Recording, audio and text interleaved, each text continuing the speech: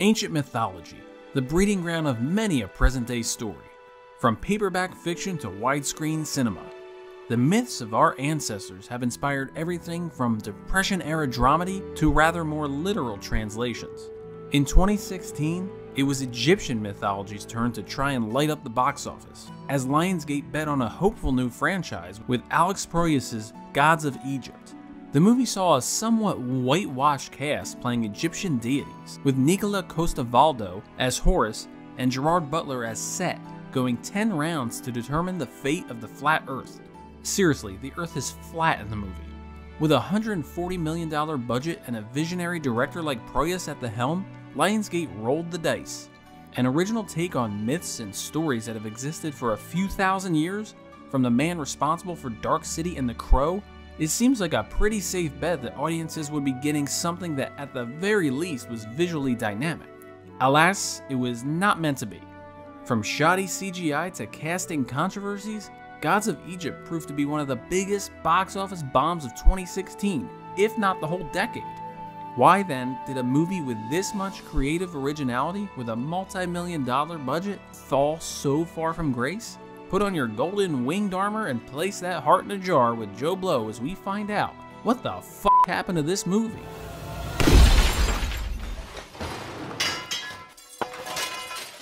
In May 2012, Alex Proyas was announced as directing Lionsgate and Summit Entertainment's Gods of Egypt.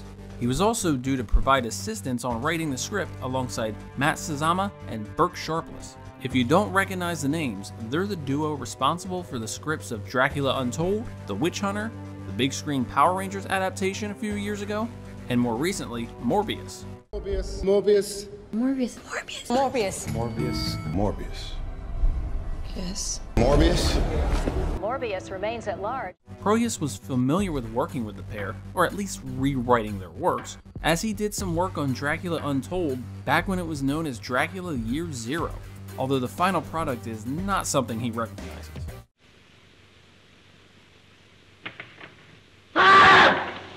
Having recently worked on the Nick Cage sci-fi picture Knowing with Summit several years ago, the studio was obviously happy to work with Proyas again. Producer Basil Avinik became involved with his Thunder Road Productions banner at the same time. Obviously a fan of Sword and Sandals, he's also partly responsible for Seventh Son with Jeff Bridges and the Clash of the Titans remake with Sam Worthington. Proyas was attracted to the project as an antidote to the existing IP of big budget franchise fare.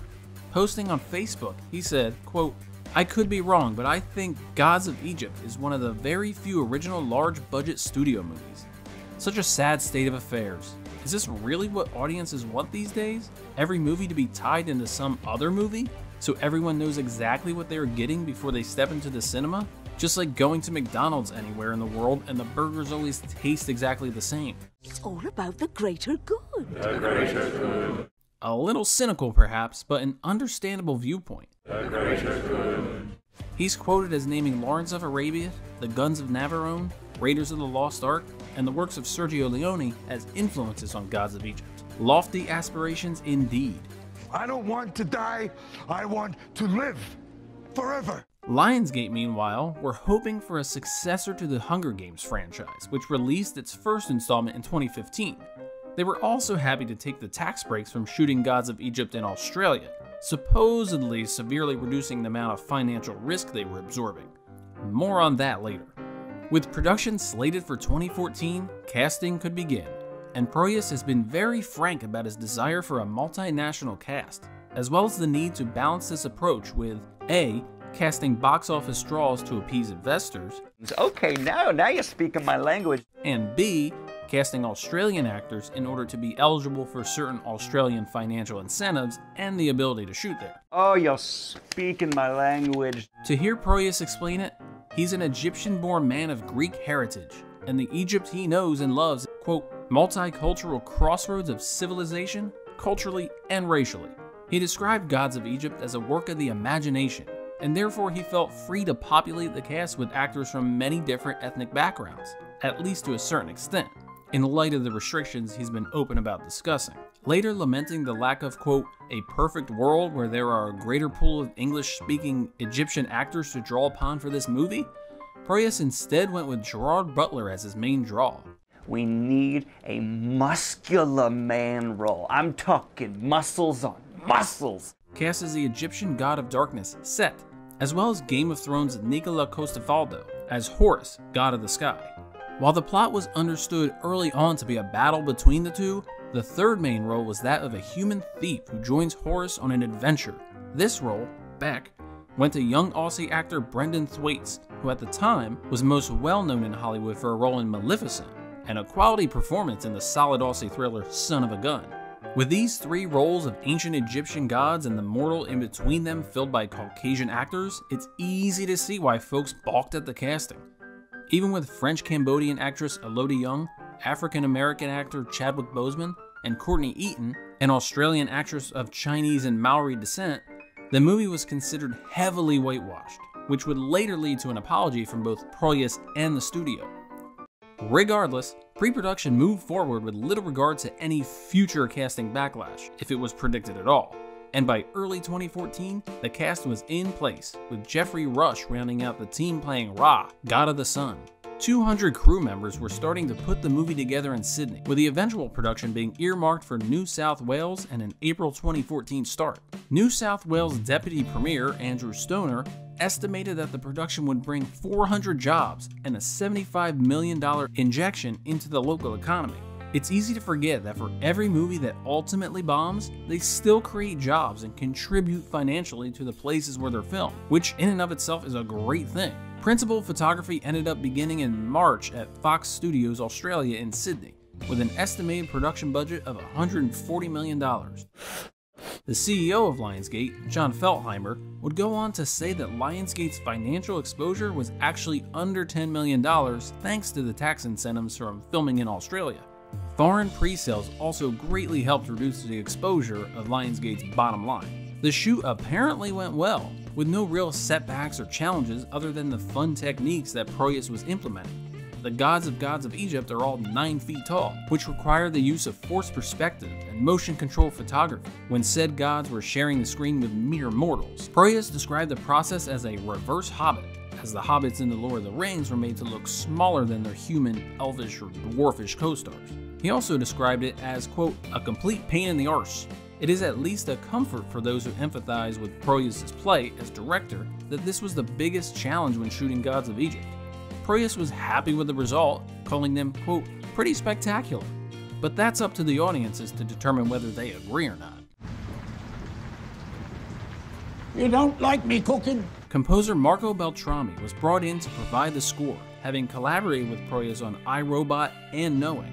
The director asked Beltrami to provide a score similar to Lawrence of Arabia, and felt satisfied at the final score, calling it a, quote, good old-fashioned thematic score.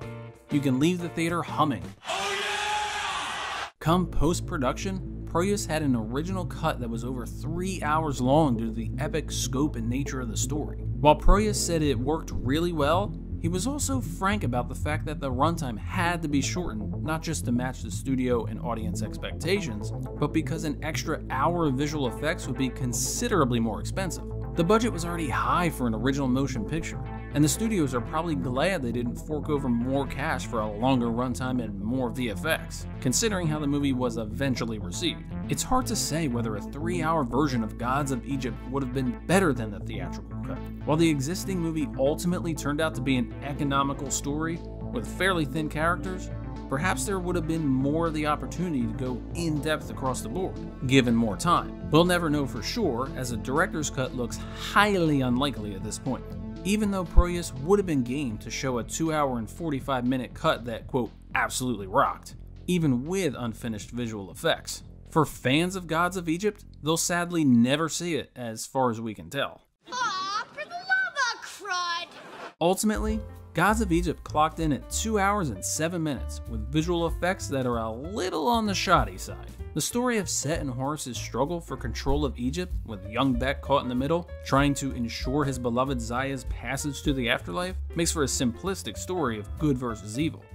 The film digs lightly into the theme of man's relationship with the gods, and vice versa, with Horus slowly discovering his purpose and finding mutual respect with Beck. As the film geared up for its promotional tour, attention soon turned to the overwhelming whiteness of the cast of a movie titled Gods of Egypt. The first incendiary pieces were released around the time of production, led by author Ruby Hamad, who wrote that, quote, "The time-honored tradition of Hollywood whitewashing continues." Timing-wise, this was coming off the back of Russell Crowe as Noah, as in, you know, the guy with the boat, and Christian Bale as Moses in Exodus, Gods and Kings. Director Ridley Scott had previously defended that casting, arguing that he needed big box office names like Bale and Joel Edgerton to make the movie. That argument might hold sway for some when it comes to an Oscar-winning name like Bale, but less so when we're discussing Gerard Butler, even though that would be in the eye of the beholder, or the financier. Things worsened when the character posters for Gods of Egypt dropped. The Washington Post delivered a scathing article in November 2015, collecting a wide range of opinions from social media, including accusations of Chadwick Boseman's character enforcing the, quote, magical Negro stereotype, as well as the one blue-tick Twitter account starting the hashtag #AllWhiteGodsMatter, while sharing the posters of the movie's white characters. The article also mentioned that Aziz Ansari's recent Netflix show, Master of None, had brought the matter of diverse, or the lack thereof, casting front and center, implying that Gods of Egypt was coming along at the wrong time. The furor prompted both Proyas and Lionsgate to issue an official apology in the same month, although to many it was considered too little, too late, and somewhat ingenuine, considering it should have clearly been apparent to both from the start. Proyas said, quote, "The process of casting a movie has many complicated variables, but it is clear that our casting choices should have been more diverse. I sincerely apologize to those who are offended by the decisions we made." Lionsgate followed up with more typical PR verbiage. Quote, "We recognize that it is our responsibility to help ensure that casting decisions reflect the diversity and culture of the time periods portrayed. In this instance, we failed to live up to our own standards of sensitivity and diversity, for which we sincerely apologize. Lionsgate is deeply committed to making films that reflect the diversity of our audiences. We have, can, and will continue to do better." Both made the kind of apology that was never received from Ridley Scott for Exodus, Gods and Kings, or even Joe Wright for casting Rooney Mara as Tiger Lily in the Peter Pan prequel, Pan. Proyas later walked back his apology somewhat, making the following statement on his Facebook page. Quote, "It is common for actors to play a character of a different nationality to their own. Sean Connery, a Scot, played a Russian. Omar Sharif, an Egyptian, also played a Russian. Meryl Streep played an Australian. Anthony Quinn, a Mexican, played almost anybody ethnic. And every Australian actor puts on an American accent now and then and pretends to be a Yank. America! Woo!" He also went on to explain the limitations placed on casting by virtue of the production's financial needs, as previously mentioned. Nikolaj Coster-Waldau would come to the defense of the movie in February 2016, arguing that he was playing, quote, "an 8-foot-tall god who turns into a falcon, and not an Egyptian," meaning that, quote, "you can't win in that sort of discussion." He also later argued that, quote, "if the film had been called Gods at War, it would have been more appropriate, and we would not be having this conversation." Gerard Butler also spoke out, saying that the backlash was too much. Quote, "I understand the movement generally, but you consider our movie? One of our leads was based on an Egyptian god who was not black. We had Ethiopians in the film. We had Egyptians in the film. We had all different actors from all over the place. That was never really, they were from everywhere. So I thought that was a little too much to try and damage a movie like that. I disagree." The late, great Chadwick Boseman actually agreed with the critics of Gods of Egypt's whitewash cast, saying that was exactly why he signed on to the project. Quote, "When I originally was approached with the script, I thought this critique might come up, I really did, and I'm thankful that it did, because actually, I agree with it. That's why I wanted to do it. So you would see someone of African descent playing Thoth, the father of mathematics, astronomy, the god of wisdom. Whether you believe and accept the apology from Proyas and Lionsgate, or agree with the criticism, or stand by Coster-Waldau's and Butler's defense, the movie went ahead with its release with no other concern from the cast and how they were being perceived. There will be only one course of action open. Total commitment.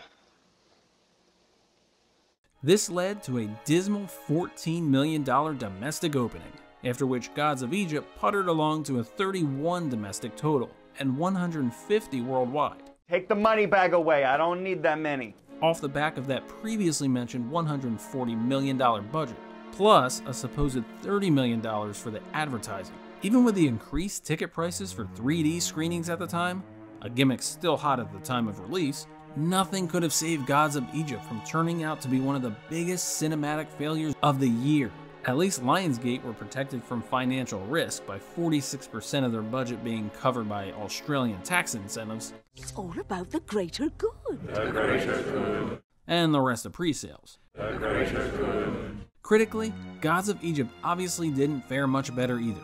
The mythical epic currently sits at a horrifically low 15% rotten rating on Rotten Tomatoes, with audiences being barely a shade kinder, providing a 37% aggregate. Empire Magazine said in their review, quote, "It's a film that reeks of money, big swooping shots stretching on for digitally created miles and golden costumes glinting, but it's money badly spent. All the effects look like they missed the final pass, shiny with that glossy mid-90s artificiality. It brings to mind the Dolly Parton line, 'It cost me a lot of money to look this cheap.'"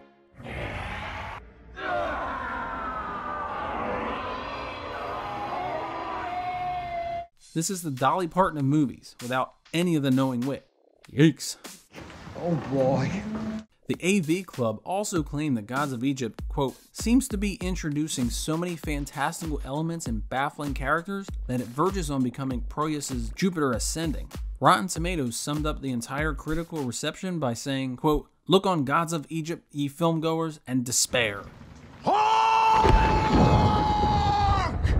JoBlo's own Chris Bumbray called it, quote, "empty spectacle," which goes a long way to describing the finished product. Judging from the box office, it seemed audiences agreed. Oh, yeah! Gods of Egypt ended up being a big, showy spectacle with weak visual effects, weak performances, and a flimsy script that maybe looked better in Proyas' imagination than it ever could on celluloid. Oh boy. The whitewashing controversy severely hampered its public image in the run-up to its release, perhaps deservedly so.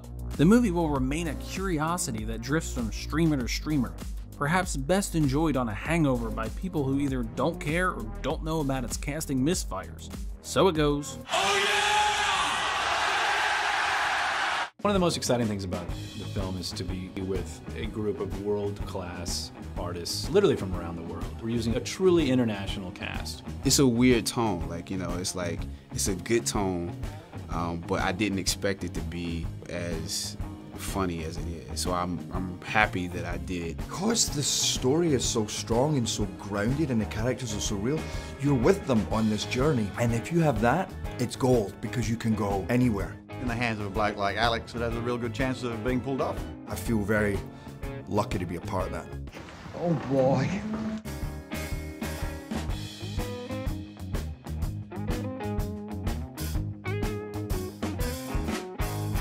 Let us know your thoughts. Leave a comment in the comments, and thanks for watching.